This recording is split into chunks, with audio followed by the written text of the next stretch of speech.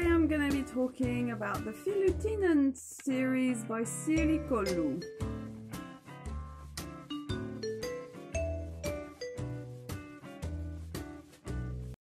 So Siri Kolu is a Finnish author, and the entire intrigue of these books takes place in Finland. I love Finland! This is really awesome. So, book 1. So it's called the Filouttinen in French. It's got various names depending on what language it's been translated in. It's available in about 18 languages, I think, but not in English. So I don't know what the English title is going to be. The author told me that the English rights were still pending, apparently. So we will see. Liisa is a young teenager about to go on a summer holiday with her family. The long, boring summer holidays you spend with your family doing a load of boring things you don't want to do. However, during the journey, the family car is attacked by a band of highway pirates who proceed to kidnap Liisa. Why did they kidnap her? Because their kids were bored.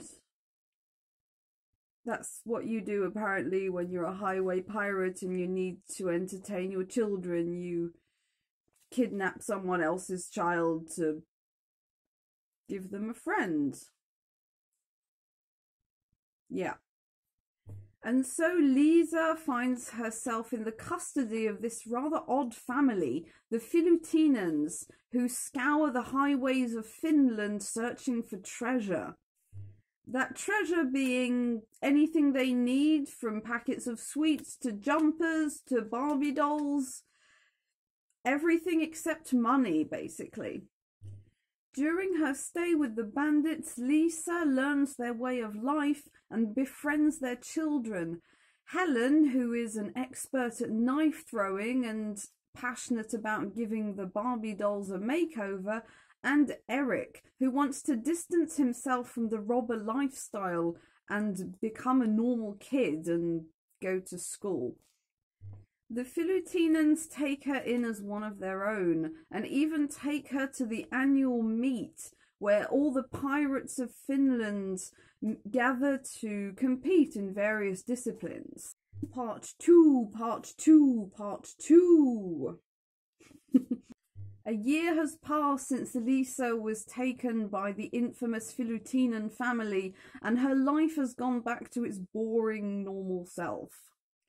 For the summer holidays, Liisa has been sent to a music camp, the aim of which being to perfect her violin skills and eat boiled carrots until, well, that's it.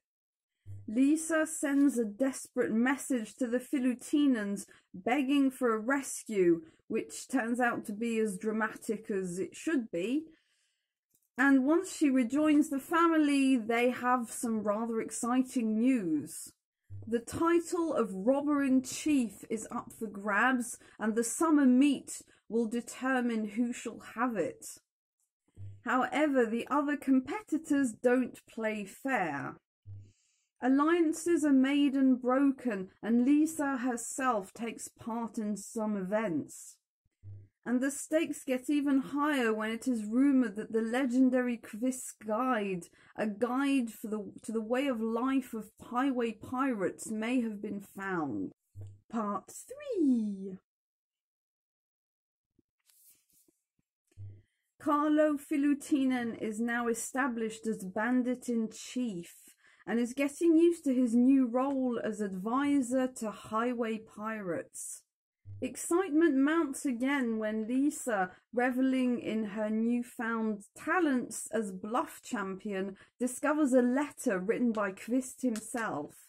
This letter may lead to the whereabouts of the famous guide, and the Filouttinens start scouring the country, searching in antique shops in hope of stumbling upon it. Liisa guiding them in their search with mysterious dreams, which seem to indicate where the guides may be hidden.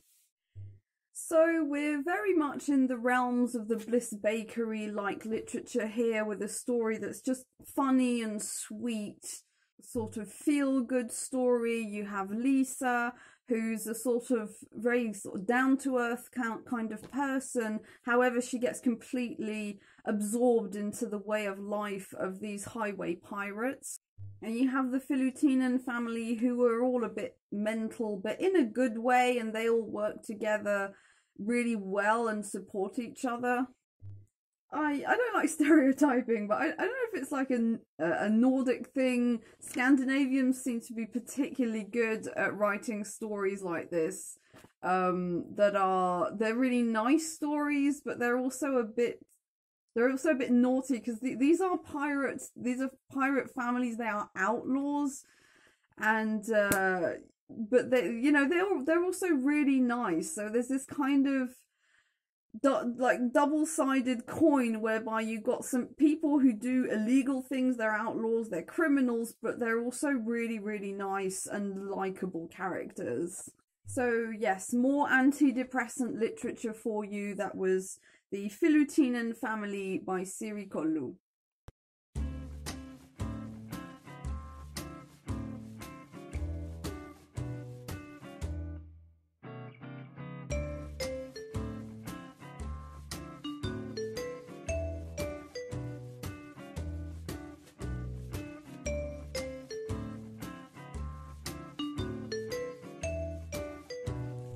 Let's clean our tail, shall we?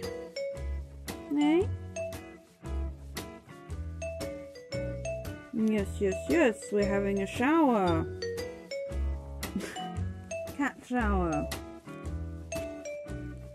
Oh yes.